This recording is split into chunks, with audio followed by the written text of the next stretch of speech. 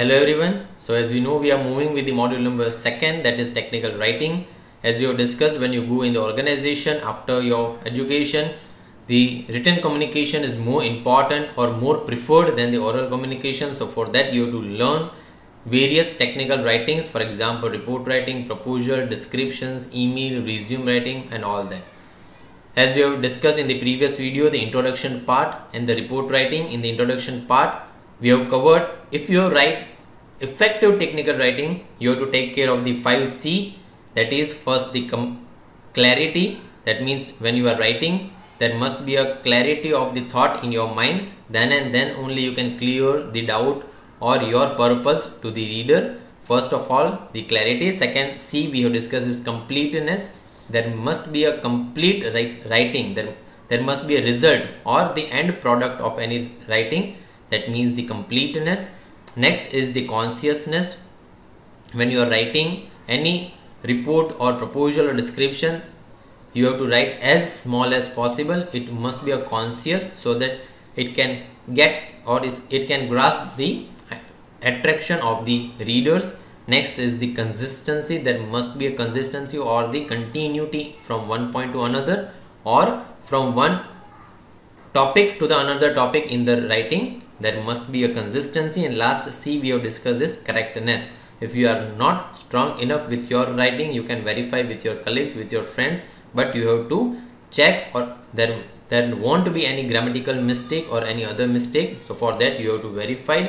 And the last C we have discussed is correctness. So this 5C: clarity, completeness, consciousness, consistency and correctness. You have to take care of this 5C for the effective technical writing. This we have discussed in the previous video.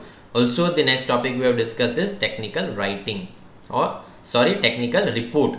For the report, as we have discussed, it is the activity or the written format which has already taken place. It is known as the report. This we have discussed, and today we are going to start with a new topic, that is technical proposal. You have heard the name of proposal. It is the word which is used to write for the beginning, to start anything. Proposal are written in order to solve a technical problem or to undertake a project of practical and the theoretical nature. There must be a proposal, which means to start. Proposal means to start. To start anything in your, if you are starting something new, you have to write a proposal. A proposal is an offer by one party to provide a product or the service to another party in exchange for the money. It is usually a sales presentation seeking to persuade the reader to accept the written plan for accomplishing a task.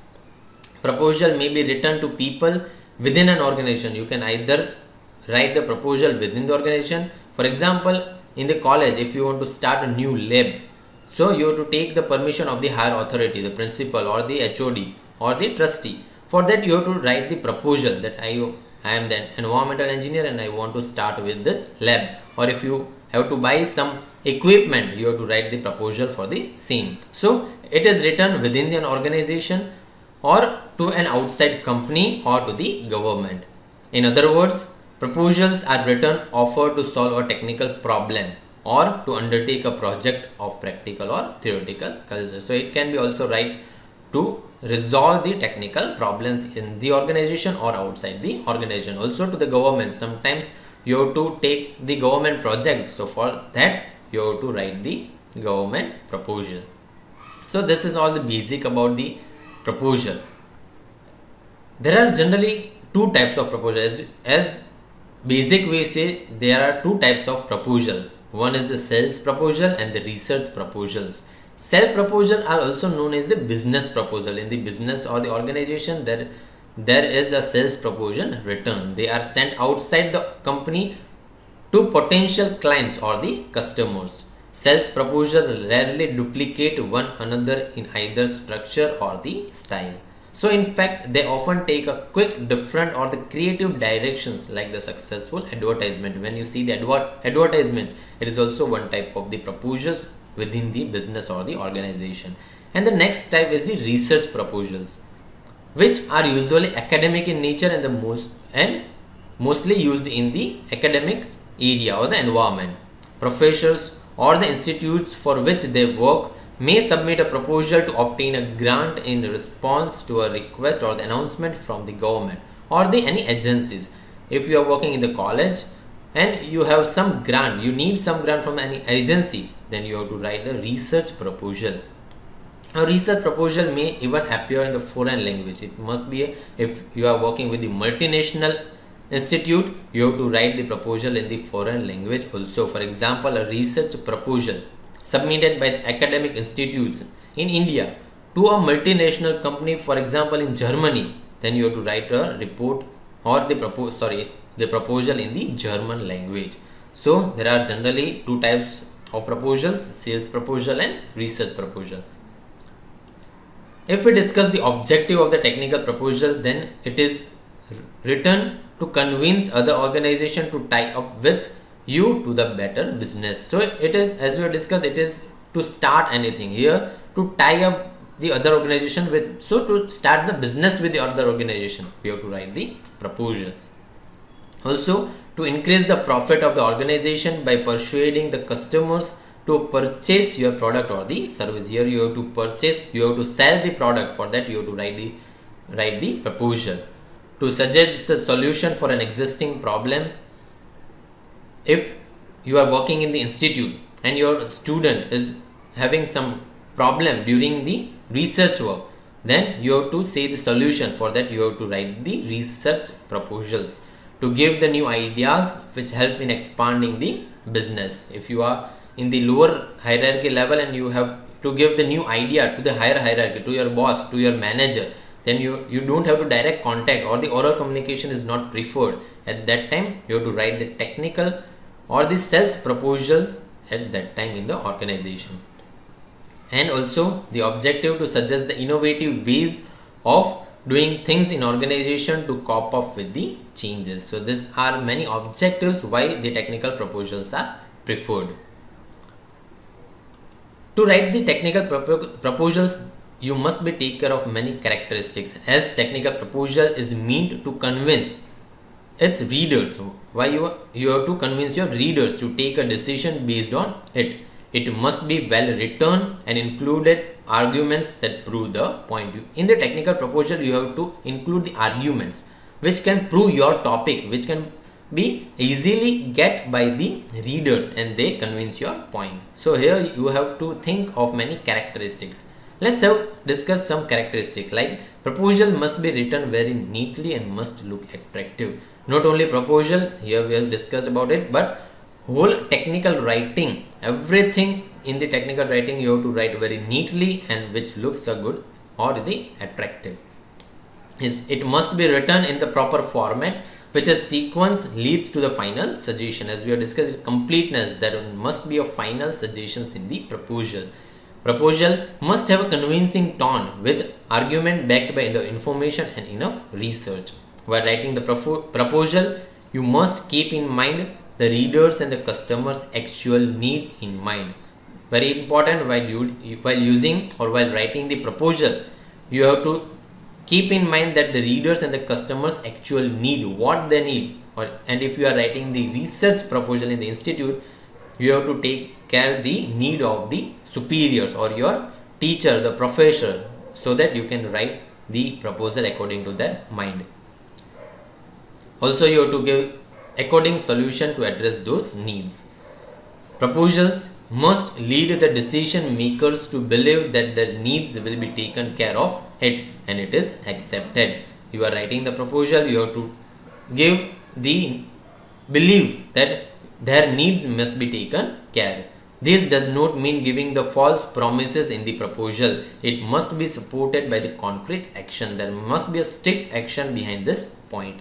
And last, all other written communication, a proposal must be clear, conscious, coherent and factual. There must be a factual part you have to write in the proposal. So while writing the technical proposal, you have to take care of such characteristics. This is all about the proposal, which is to start or to convince your reader and the customers.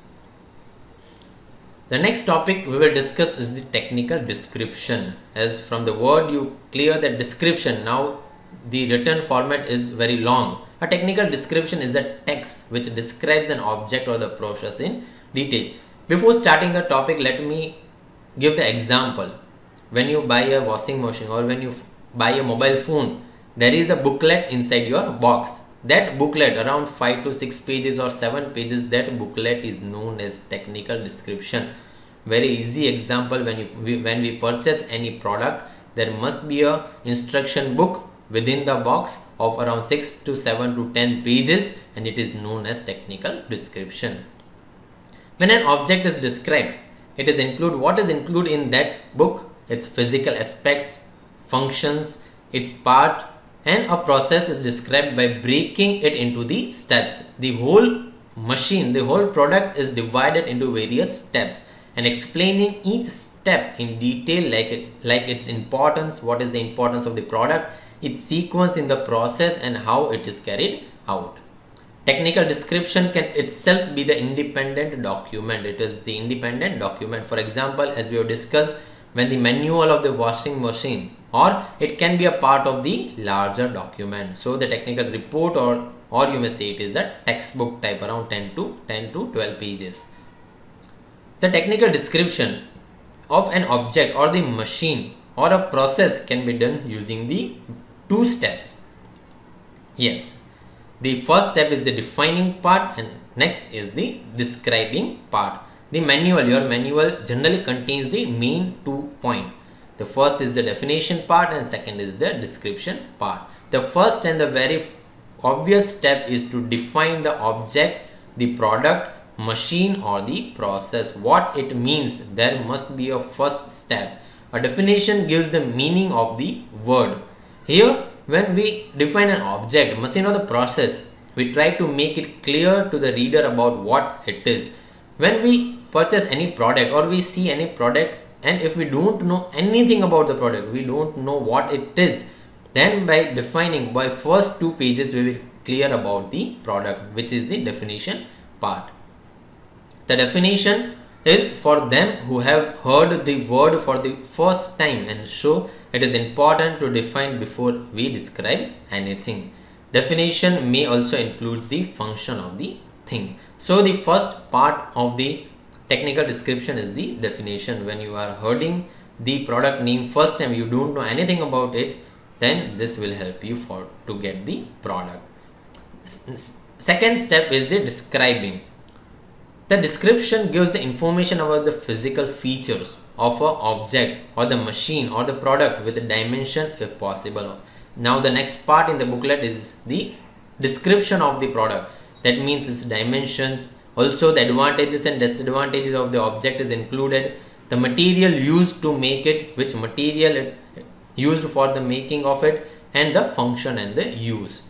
The description must be so vivid or so detailed that the reader are able to visualize the thing. It is that much in detail. In case of process description, we must write the objective of the process and what it is final result.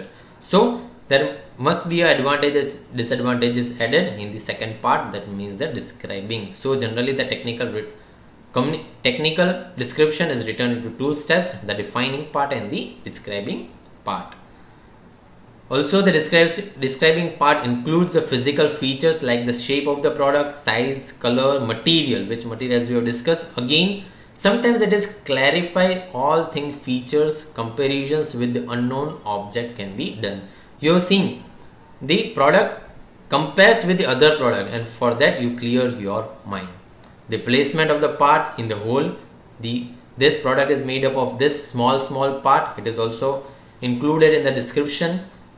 This includes the detail of where the part is in the whole object or the machine. Function of the part in the whole. Here we describe what is the role of that part in the function of the object or machine, or the role of the step in the whole process. And lastly, there is advantages and disadvantages of the parts. And lastly, the technical description is a text which describes an object or the process in terms of its parts, physical features, functions and the organization. It is a systematic description. The technical description is a systematic way of the whole and the part one by one with its physical features and functions. It consists of the diagrams of the object. Comparison with a similar known object are done to clarify the features of the object and its part. So this is all about the technical description from the word itself. The description, it is not this small writing, but around 7 to 8 or 10 pages, and generally the manual which we get in the when we purchase a product, it is the technical description. So today total we have covered 2 topics: technical proposal, which is used when you have to start anything, when you have to convince your superiors, and the technical description, which is the booklet which we get when we buy the product. The more topics of the technical writing module will be further discussed in upcoming videos. Thank you.